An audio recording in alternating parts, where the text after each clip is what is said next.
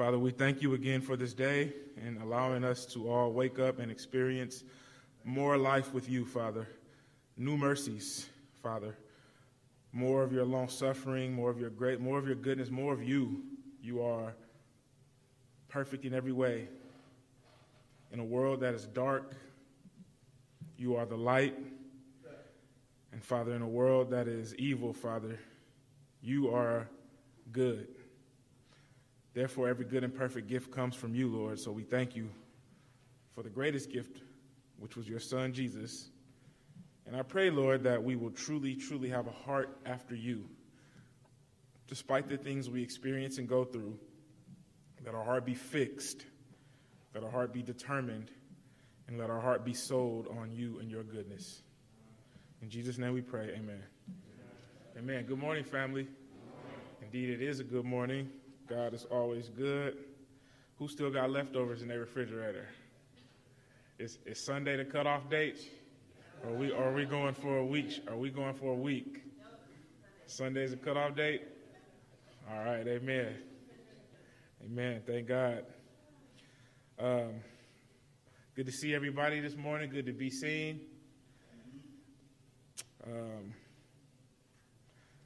It's 11:40. I think I can get this lesson in 20 minutes. In my head. You have to laugh like that, Naman. You laughing harder now. Supposed to be your own people.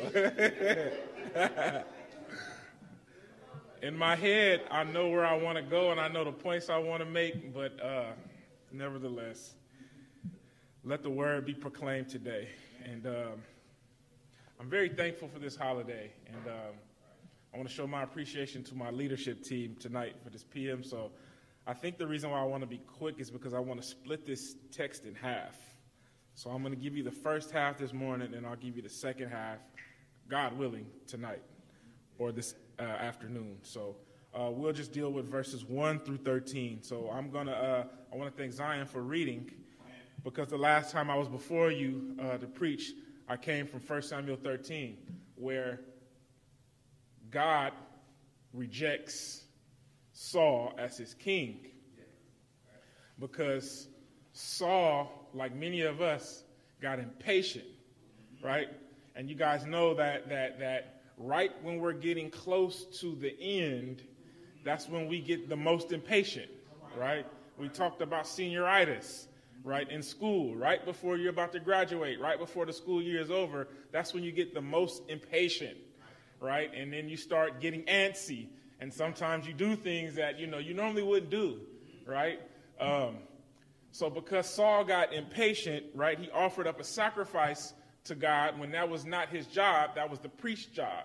That was Samuel's job. So God said, you know what, man? It's not just that you sinned, it's your response to the sin.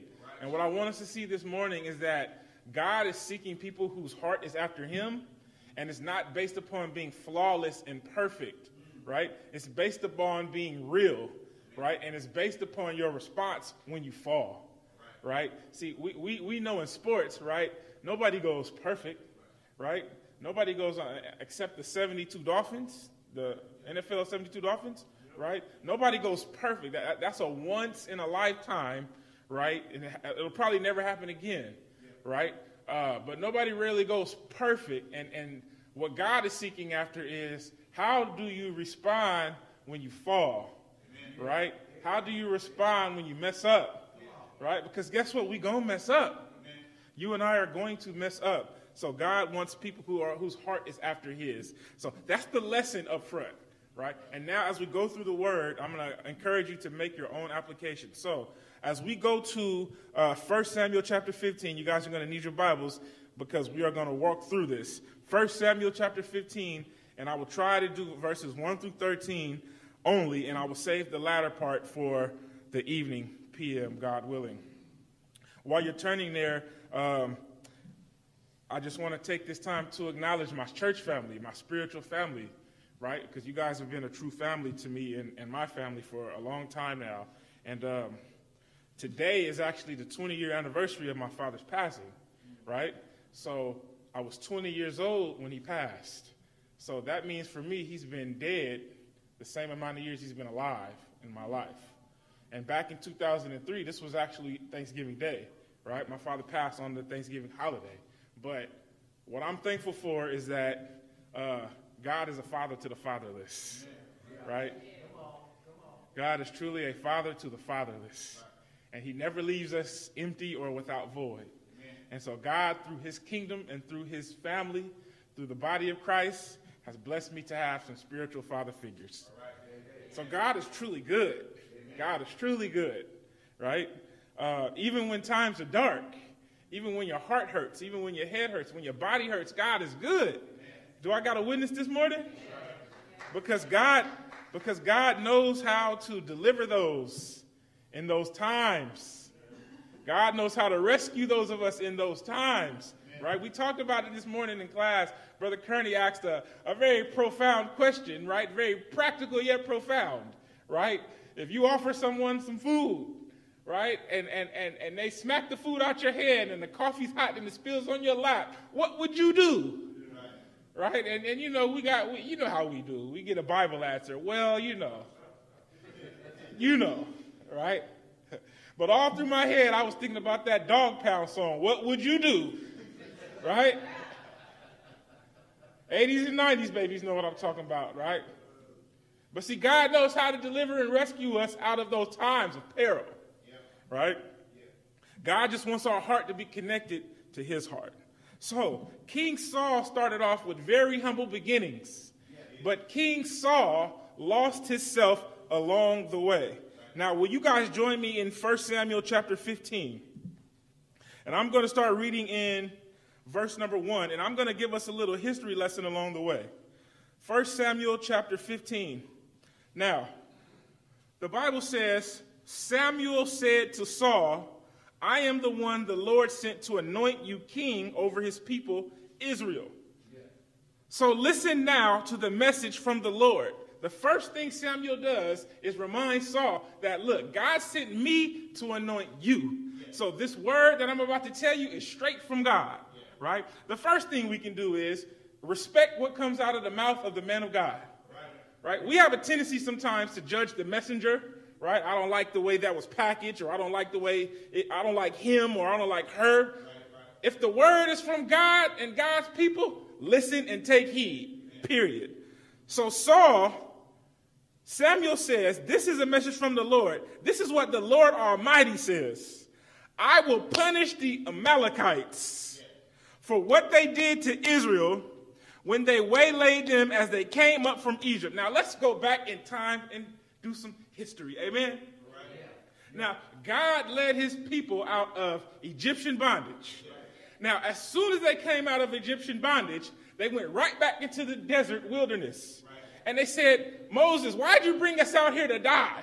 Right? We could have stayed in Egypt and we would have been okay, even though we were in bondage. We're thirsty. So God told Moses, okay, take the rod and go smite the rock. Y'all remember this? And water flowed from the rock, right? Now, immediately after that, the Amalekites attacked the Israelites. Fresh off of coming out of Egyptian bondage, now the Amalekites want to pick a fight with the Israelites. So I'm going to take you back to Exodus 17, and I will read it for you. Exodus 17:8 says, now Amalek came and fought with Israel in Rephidim. And Moses said to Joshua, go get some men. I'm going to just talk it out. Is that okay? Moses said to Joshua, go get some boys. Go get some goons, right? And let's go to war, right? So they went and got some boys and some goons, and they went to war. You remember this? Now, whenever Moses would lift up his arms, they'd be successful. Remember that? But when he get tired, then they would start to lose. So the people said, okay, well, let's sit him down and let's help lift him up and raise his arms. And the people were successful. Right.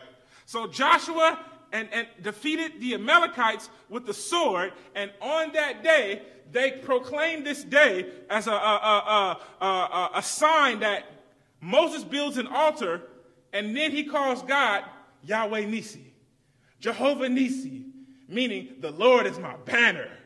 The Lord is my victory flag. In him, he is my victory. He is where I get my confidence from. But then listen to what God says. I want you to hear exactly what God says. God lets them know that because the Amalekites chose to attack my people, oh, I ain't going to forget about it. See, remember we was kids, we was told elephants don't forget. Y'all remember that? Y'all remember elephants don't forget? I ain't the only one, right? Now, history has shown us that elephants do have a strong memory, right? If you taught an elephant, throw something at it, or elephants remember, right? And we see people getting trampled in their cars, messing with elephants, right? But I want y'all to know something. God don't forget. God remembers. God keeps score. Now, I know he's a loving God and a forgiving God. So when he forgives, he wipes it out. But when you play with God and you play with God's people, oh, he don't take that lightly. So now, fast forward to 1 Samuel chapter 15. God said, I will punish the Amalekites for what they did to Israel when they came out of Egypt. That's 400 years ago. So God said, they thought I forgot. But guess what? I got something for them, right? Y'all know that was the worst thing as a kid. When I thought I could get home and I thought about, come on, somebody. I was hoping my parents forgot what I did. I was hoping they forgot that voicemail from the teacher. I was hoping they forgot. But the parent, come on, Bishop Stovall. Y'all remember House Party 1? He tried to sneak back into bed at the end of the movie. He said, don't get in that bed just yet. Right? You thought I forgot. So God said, this is the message from Samuel to Saul. I will punish the Amalekites for what they did to Israel 400 years ago. Approximately. Now go and attack the Amalekites. Pay attention. Go and attack the Amalekites and totally destroy everything. Some of your versions say utterly destroy. This is repeated multiple times in this chapter. Utterly destroy. Totally destroy. Is that clear enough for y'all? Does it make sense? Go and attack the Amalekites and totally destroy everything that belongs to them. Do not spare them. Put to death men and women, children and infants, cattle, sheep, camels, donkeys. Kill everything. Utterly destroy everything. Now, some people read this and say, what kind of God would destroy infants, kids, and children? A righteous God. So Saul summoned the men and mustered them at Telaim, 200,000 foot soldiers, and 10,000 men from Judah. Saul went to the city of Amalek and set an ambush in the Ravine. Then he said to the Kenites, go away and leave the Amalekites so that I do not destroy you along with them. You showed kindness to the Israelites when they came up out of Egypt. So the Kenites moved away from the Amalekites. Y'all still with me? We almost done. Then Saul attacked the Amalekites all the way from Havilah to Shur to the east of Egypt. He was told to utterly destroy everything. Y'all remember that? But Saul took Agag, the king of the Amalekites, alive. You were told to destroy everybody, from the king to the cattle. But Saul decides, I'm going to take Agag alive. Now, we can speculate why he did this. He just showed the Kenites some mercy. You know what? This ain't got nothing to do with y'all. Y'all was cool. Y'all can leave. So they leave. But now, Saul, maybe he has some type of pity in his heart, some type of mercy. Maybe Agag was cool to him in the past. We don't know. It don't matter. What matters is what God said. The word that God gave Saul by way of Samuel. Now, remember, 1 Samuel highlights selfishness. How? Because Eli's sons were wicked. Along comes Samuel, the next priest, and his sons were wicked. So now the people said, we don't want your sons as our predecessors. We want a king like everybody else. Not what you have provided for us, God. We want what they got. Samuel like, y'all don't want no king. The king gonna tax y'all and overwork y'all. We want it. We want it. We want it. I want it. I want it. I want it. Right.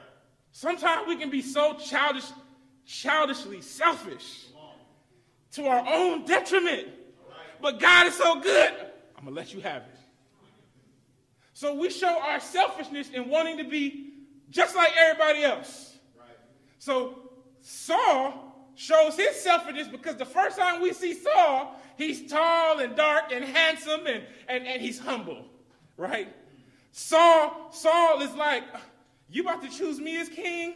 But I'm from the smallest tribe of Benjamin, right? So when it's time for him to present himself, he's hiding amongst the equipment because he shows, as a good leader, his humility. But you know what? I'm going to tell y'all something, man. Success sometimes is the worst thing for us. We don't want to hear that. And we wonder why God tells us no or not yet, right? Because the things we ask for will kill us. So some of us start off very humble and very loving, and then God blesses and blesses and successes and successes, blessings on blessings on blessings on blessings, and next thing you know, you forget about God. That's exactly what happened to Saul.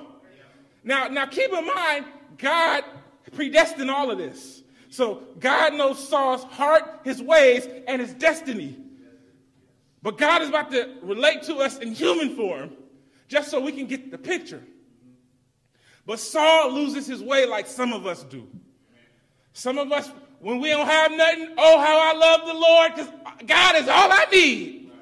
Soon as you get a promotion and a bag and start getting some fame and people know your name, you forget about God. Now it's about me. Now it's about me, myself, and I, and what I have done. So now we see Saul in the throes of his success. Because in the last chapter, in chapter 14, it lets us know that Saul was always at war with the Philistines at all times. But he was victorious because of God. So that victory went to his head. Yeah, you know what? I am him. I'm him. I'm that guy. I'm that ninja. And that was the explicit version. Or the clean version. Some of us feel like that. Yeah, you know what? It's me. I did that. God gave Saul a chance to pledge his allegiance, to show his faithfulness. This was a test, Saul. All you had to do, you had one job. I gave you the victory. Go and destroy everything. Y'all ready? Because I see a lot of y'all falling asleep. It's okay. Saul attacked the Amalekites all the way from Havilah to Shur to the east of Egypt. He took Agag of the Amalekites alive, and all his people he totally destroyed with the sword. But Saul and the army spared Agag. I want y'all to see the nuance. Saul took the king alive. And in the very next verse, it says Saul and the army spared Agag. Because, see, the people follow the leader. This is oftentimes why we got in trouble as a community, right? Because we did what the leader did, and God would hold the whole congregation responsible. Saul and the army spared Agag and the best of the sheep and cattle and fat calves and lambs. Everything that was good.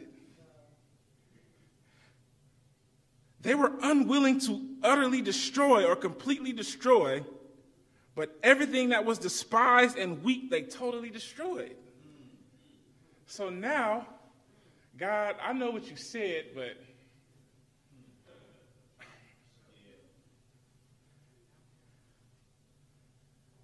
going to just put this in my pocket.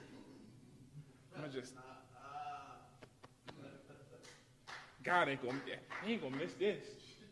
They don't need this. That's nice. They were unwilling to destroy everything that was despised and weak. They destroyed. Who are you to determine what's weak and what's worthy? Who are you? I'm God.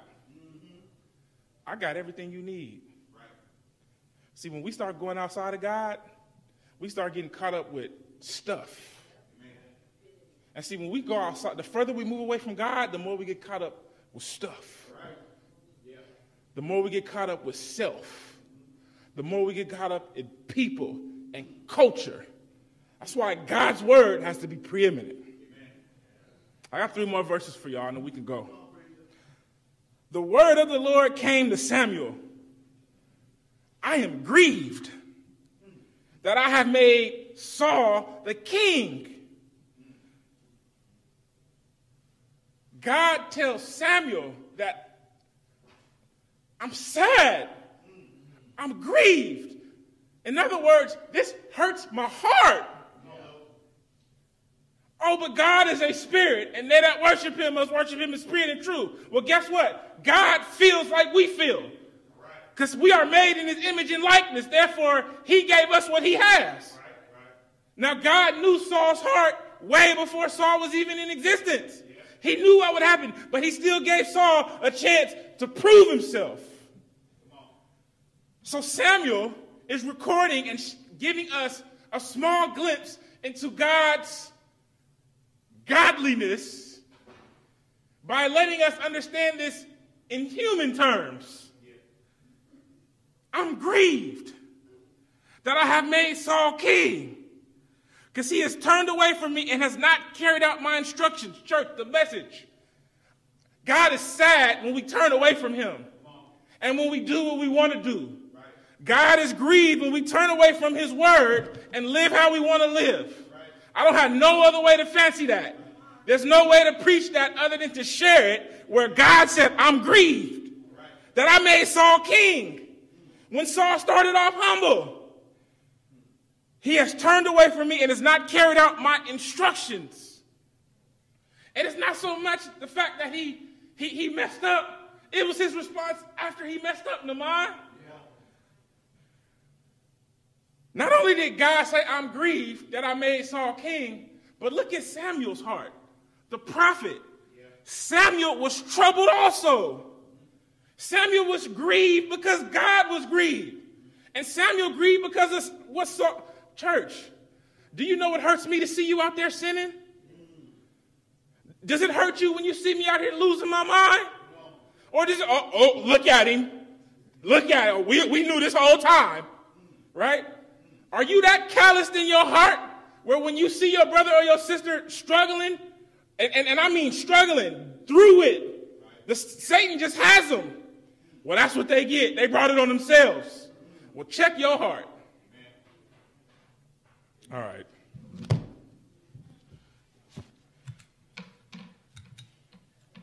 Early in the morning,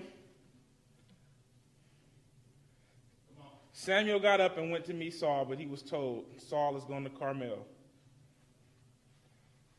This is why we know Samuel completely lost his,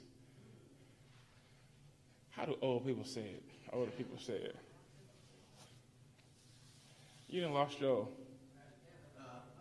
everlasting rabbit. You done lost your good mind. Early in the morning, Samuel got up and went to meet Saul, but he was told Saul had gone down to Carmel. There he has set up a monument in his own honor.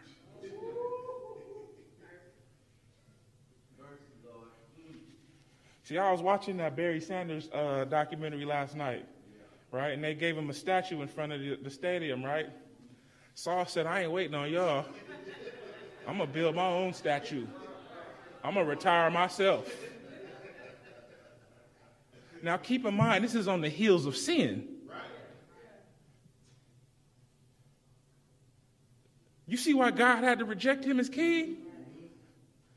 I kept Agag and some of the spoils. And you know what? I feel so good about it. Let me go, Brother Dukes, and make myself a monument. Not build me an altar to God. Let me build a monument to myself.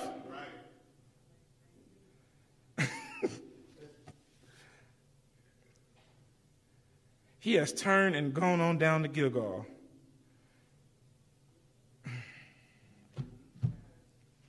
I don't know what else to say.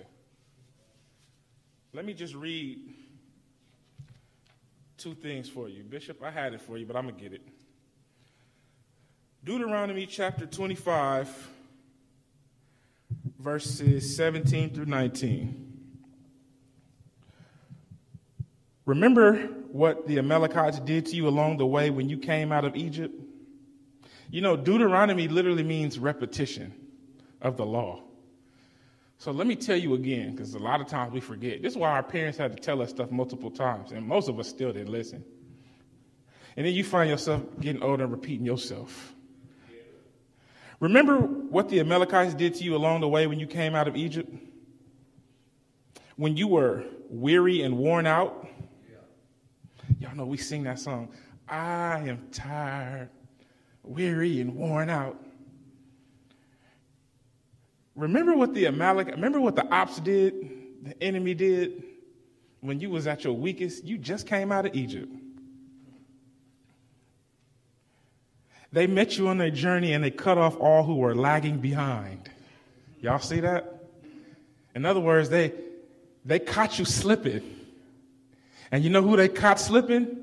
Those who were weak, straggling, those who were malnourished, those who were young and immature and inexperienced. Because see, somewhere along the line, I know that the scripture tells us the devil is like a roaring lion, right? Seeking whom he may devour. And y'all know how the lions do, right? The lion is called the king of the jungle. First of all, lions don't even live in a jungle, right? Lions live in a safari. Tigers live in the jungle, right? We got this all messed up, right? And tigers will really whoop a lion, right? Just facts, right? But the lion doesn't go head up with an elephant. Lion doesn't go head up with a rhino or a hippo. Lion King done messed y'all up too, because them hyenas would have towed Scar up out the gate. But lions don't even go up against hyenas or wild dogs. You know what they do? They wait for the wildebeest to cross, and they wait for the little straggler that can barely get across, and they go and attack. They wait for the little zebra. They wait for the weakest, smallest, the most vulnerable. And that's how Satan does you. So God is saying, remember what the Amalekites did to you? When you were weary and worn out, you didn't cross you came out of Egypt, you crossed the Red Sea, you was weak, you was tired, right? That's some of us right now. We tired. That food is settled in on us right now. That itis still kicking in. And we're still dozing off. So Satan has ruled. But see, the work ain't even here, right? This is just 1 hour and a half during the day, if you make it. He gets you caught up out there. And then you think, well, I made it to church, so that makes up for what I did out there. It don't. That's how he keep us. I think I'm preaching to me this morning. Remember what the Amalekites did to you along the way when you came out of Egypt? When you were weary and worn out, they met you on your journey and cut off all who were lacking behind? My goodness. They had no fear of God. When the Lord your God gives you rest from all your enemies around you in the land he has given you to possess as an inheritance, you shall blot out the memory of Amalek from under heaven. Do not forget. This is Deuteronomy. 400 years later, Samuel, go tell Saul, I ain't forgot about what the Amalekites did. It's time for them to pay. And I need you to look, God said, I don't want you to spare nothing. They got to pay for what they did. I want their whole existence wiped off. That's how serious God takes. That's utterly destroying in the text. I want their whole lineage erased from history. But Saul said, you know what? I got a better idea. Let's just take the king and let's take the goods. Right? So God is like, man, this makes my heart heavy. I got to reject Saul as king because his heart ain't after mine. So Samuel shows us, you know what? I'm sad. The Bible says Samuel cried all night. He cried all night based on what Saul did. Because what God had to do, because he rejected him. And you know what? This is chapter 15. What happens in the next chapter? God said, go get me a king from the tribe of go get me one of Jesse's sons who's out there herding sheep. Saul started off the same way. He was herding donkeys. He was just tall and handsome. I could stay there for a second. Because sometimes we want what's pretty. We want what's appealing to the eye. Never mind what God said. It looked good. So if it looked good, it must be good. Oh, we go all the way back to the garden with this. Right? He made every tree pleasing and acceptable to the eye. So sometimes we get caught up in the look. Can I talk? He was a jerk, but he was tall, dark, and handsome. She was so mean and crazy, but she was thick. Come on now. I hate this job, but it sure do pay well. This car is giving me nothing but trouble, but I got me a Range Rover. We can run it. We get caught up in what look good. Here's the moral of the story. And I will close with this last verse. Ezekiel chapter 33.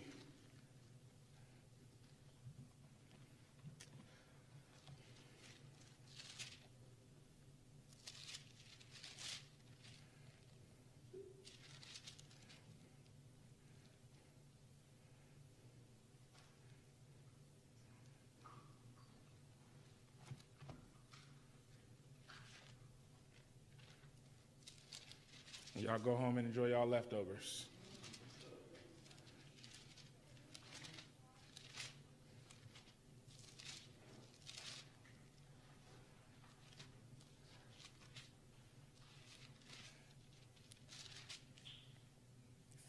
Son of man, say to the house of Israel, this is what you are saying. Our offenses and sins weighed us down, and we are wasting away because of them. How then can we live? Verse 11, say to them, as surely as I live, declares the sovereign Lord, I take no pleasure in the death of the wicked. I rather that they turn from their ways and live. Turn. Again, turn from your evil ways. Why will you die, house of Israel? See, we think, in our sophisticatedness, we think, well, I ain't out there stealing, killing, robbing, hurting nobody, right? We equate it like we do the law, right? This is a victimless crime. God don't look at it like that, right? God say, man, did you obey my instructions? Because I gave you clear instructions, right? And you disobeyed, grieves his heart. See, so the question is, well, it's not what I'm not doing, because we think we're faithful and good because of what I'm not doing. Remember that parable? I think the tax collector and the parable of the tax collector and who else was it? He said, I'm glad I ain't like Brother Dorton. I don't rob people. I don't extort people.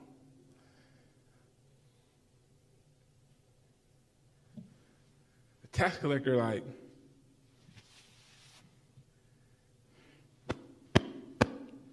beating his chest. Won't even lift his eyes up to God. Because I'm tired and I'm weak and I'm worn and I'm weary. I'm tired of this. But see, we get self-righteous. We so busy worried about unrighteousness and what everybody doing, you forgot about self-righteousness. Right. Yeah, I don't do that. How could they? How could she? I used to. I'm off that. Watch yourself. Because that self-righteousness is just as condemning. And God will take action the same way he did with Saul, because Saul refused his instructions. I don't know what the message is for you, but God remembered the Amalekites for what they did 400 years ago. Y'all need to know, time don't erase consequence. See, we think, oh, wow, statute of limitations. See, it don't work like that with God. I'm going to remember this. It may not come in your lifetime, but 400 years later, Saul, go take care of something for me. Now, that was 400 years ago, man. We way down the line. Well, guess what? When it comes to sin, time don't escape consequence. This is why it is important for us to repent. This is why it is important for us to take the blood of Christ serious, because the blood of Christ is the only thing that can atone for sin. And outside of Jesus' blood, if I don't repent, then I have an open case. And I might think, oh, it's been 5 minutes, it's been 5 years, it's been 5 weeks. Look, man, God, hey, this was 400. Huh? If I think, well, I escaped that one, woo! I made it home safe. I made it to base. I told you I would run home and think, I would hope to God my parents forgot what happened. And one time I got away with it, brother of mine. I went and got to bed, I went to sleep at 4:30 in the afternoon, knowing I wouldn't sleep. God, don't forget.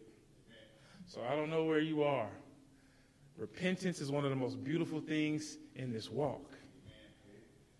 God wants us to recommit and rededicate our lives back to him daily. If you know you are in the middle of doing something, or you got something planned and predestined to do, right, premeditated, repent. I don't know where you are in your life, but man, it's time to repent. It's time to come back to the Lord. It's time to give yourself to him fully, because partial obedience is disobedience. See, Saul went and attacked the Amalekites. He did what he was supposed to do, but he just tucked a little bit back, right? This is no different than Ananias and Sapphira, right? Where the Bible says they kept back a portion, right? That word kept back meaning what? Misappropriated. They misappropriated the offering. Achan went and saw the gold Babylonian garment and the shekels, and he kept back some, and his whole family died because of it. So partial obedience is disobedience. I don't know how you need to respond to that. If you're here this morning and you have not been added to the body of Christ, it's time for you to acknowledge Jesus as the Son, as our Savior, as our Lord. And you need the blood of Christ to atone for your sins. How do you do that? I got to be baptized for the remission of my sins. Look, I got to be baptized for all that dirt that I did, right? And then I can stand before God a new creature, and now his blood, the blood of his Son, covers me. No, this is not a free pass to sin, not at all. Shall we continue in, he said, shall we therefore continue in sin that grace may abound? No. But when I have a repentant heart, I can get right with God right then and there. I still might have to deal with the consequence. I got caught stealing on my job of mine. Oh, but God forgives me. Okay, but turn in your time card. They might press charges on your behind. But God forgives me? Yeah, he do. Make sure you strengthen your relationship in jail. Oh, it's funny, but it's true, ain't it? At the end of the day, God is our ultimate judge. Right? I want to be judged. I want to be on the right side of that judgment. Right? I don't. Stand on your feet, church.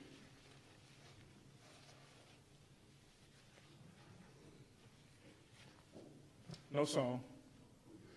No announcements. God said, I take no pleasure and the wicked when they die in their sins. I want everybody to turn, and again, turn and repent. If you're here this morning, this is your opportunity amongst us. Right now, God is working on your heart. The Spirit is working on your heart.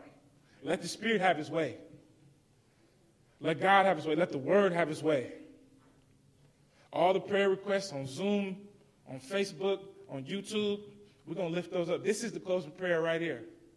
See, some of you guys, some of us, right? Some of us are barely holding it together. And I don't know how people do it without God in mind. I don't. Because I'm tapped in with God all the way. Am I perfect? No, but man, I'm tapped in with God and I'm barely making it. I'm tapped in with God and I'm barely holding on. Like I'm literally like, man, I'm on the verge of doing something regularly, daily. And then the Spirit checks me. That's warfare. It's warfare out here, y'all. I know we're very convenient, right? We can choose. We have the power of choice in this country. We choose what we eat. We choose what we wear. We choose. But see, if God ain't your first choice, all those other choices mean nothing. God is wanting us to choose him from our wholeness and our brokenness. That's the type of God we serve. I don't have to be 100% brolic, fully strong to choose God. I can be on my deathbed and choose God. I can have all the weight of the world on me, and God has my heart. So I don't know the message this morning, man. God said, I got to get rid of you, Saul. I got to get somebody here whose heart is after me. And you know what that means? What pleases God pleases me. What makes God happy makes me happy. What God says do, I do it. Is it always easy? No. But just what? It's always worth it. I'm telling y'all, man, there's times where I wake up in the morning and I leave the house and it's getting colder and I'm like, I don't feel like going to this gym. And then I get to the gym and there has never been a time, Brother Dukes, where I went to the gym and walked out feeling, why did I come here? Sometimes I'm like, man, I hope Naman ain't here. I'm trying to get in and get out. And then there's days I'm like, Lord, please let Naman be here. I gotta talk. I gotta share. That's how it works. Some days it's easier than others. Some days it's a struggle. But where's your heart? Where's your heart, church? Not where's your stuff, not where are you physically, geographically, where's your heart? Because that's what God wants. Father God, we submit to you. We choose you. Father, we love you because you love us first. Be with us, Father, from this moment forward. Help us to walk in your ways and your word holistically. It's not about being flawless, and it's not about making excuses. It's about hearing your word, hearing your instructions, and obedience, because you require obedience over sacrifice. So as we leave this building, we know we are going back into the world, into the streets. We are going back into the playground where the devil runs rapid. But Father, we take with us the protection and the armor of you, the helmet of salvation, Lord God, the breastplate of righteousness, the sword of the Spirit, the shield of faith, the belt of truth, feet shod with the gospel of peace, along with prayer, Lord God. We're walking into this world strapped up, geared up, because the devil is trying to sift us like wheat any moment he can, and he will attack in our most vulnerable moments. So be with all of those right now who are going through things and are in a very vulnerable state, whether it's physical, mental, emotional, spiritual. We pray for strength. Those who are going into surgery, recovering from surgery, those who are in treatment, those who are in recovery. Father, we pray for all of the saints. Wherever we are, whatever state we're in, give strength, give healing. Help us, Father God. There's not a time when we don't need your help. We bless you, Father. In the mighty name of Jesus we pray. We close this prayer, Lord, and we close this service. As we go home, bless us with traveling mercy and grace every way, every direction, all day, all times. In the mighty name of Jesus we pray and thank you, Lord. Amen. God bless everybody.